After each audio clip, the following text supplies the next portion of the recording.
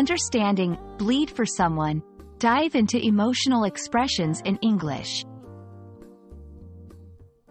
Hello, everyone. Welcome back to our channel, where we make English learning easy and fun for you. Today, we're going to explore a fascinating phrase that's rich in emotion and imagery: bleed for someone.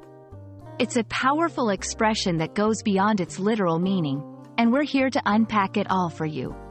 Let's dive in and understand how and when to use this phrase effectively in English conversations.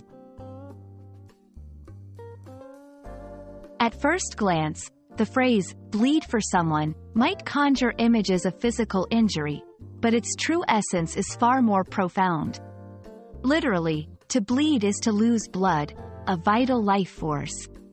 However, when we talk about bleeding for someone in a figurative sense, we're talking about a deep level of empathy, sacrifice, or commitment to another person.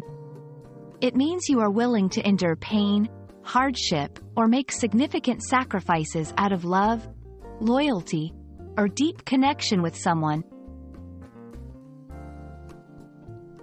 To fully grasp the meaning, let's look at some examples. She would bleed for her children, ensuring they have a better life than she did. This shows a parent's deep love and willingness to make any sacrifice for their children's happiness and well-being. He's always there for his friends, ready to bleed for them if necessary. Here, it illustrates a person's loyalty and readiness to go to great lengths to support their friends. These examples highlight the emotional depth and the strength of the bonds described by this expression.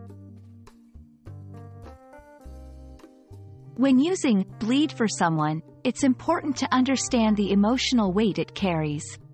It's a strong statement that should be reserved for contexts where deep emotional connections or profound commitments are being discussed.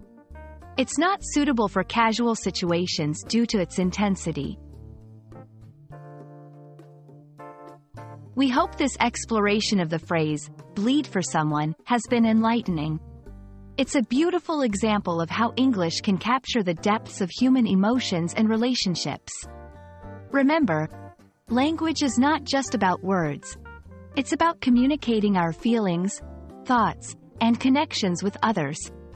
Thank you for joining us today, and we look forward to bringing you more insights into the English language. Happy learning, and see you in the next video.